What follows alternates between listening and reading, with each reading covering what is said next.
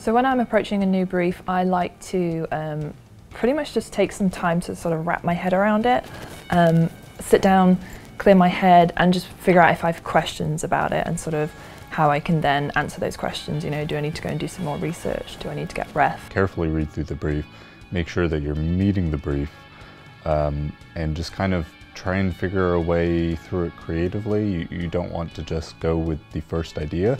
Sometimes the first idea is best, but you want to explore others so you know it is.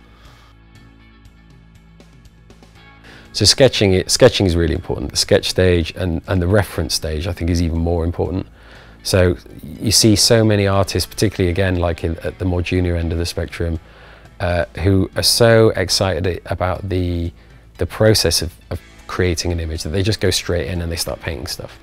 Rendering and everything is all great and lovely, and I really enjoy that part of the process, but the sketch stage is hands down the most important part.